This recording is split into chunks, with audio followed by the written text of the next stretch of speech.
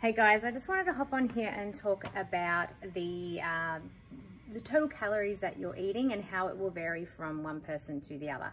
I just recorded this for about 5 minutes and I was recording it the wrong way on my camera. So I'm going to hold my camera and film it and talk to you. So I'm going to turn my camera around so you can understand it.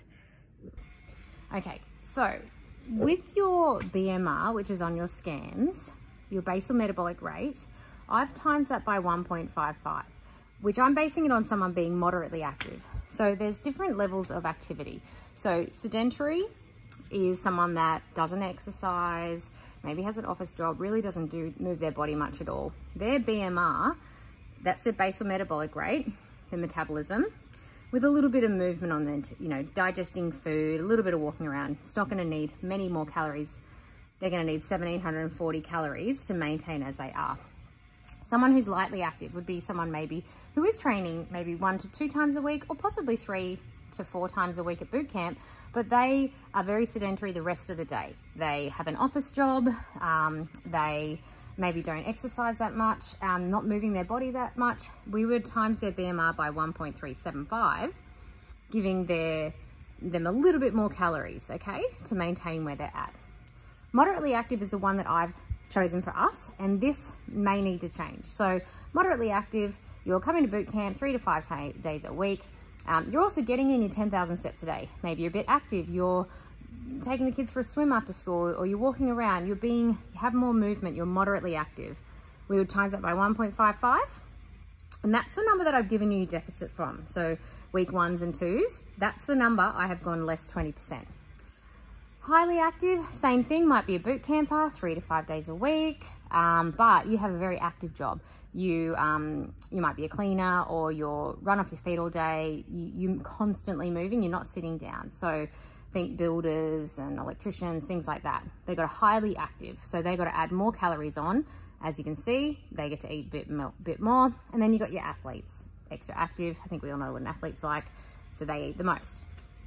Now, if you find that I've miscalculated it, there's 250 calories there difference between someone that's moderately active and lightly active. So that's why the numbers are just as a guide. They're not set in stone. So plus or minus 100 calories.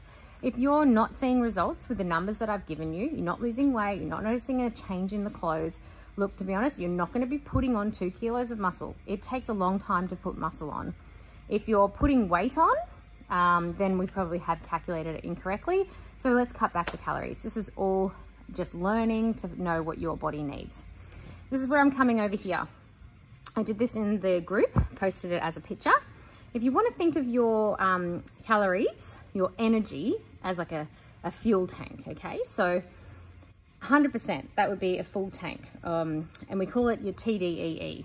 So that stands for, and I've just had a mental blank, things like basically your total calories for the day. I'll put it in the comments. Your BMR makes up the majority of your calories. Your regular body functions, breathing, your heart pumping, things like that is something that we can't really control a lot of, but it matters a lot.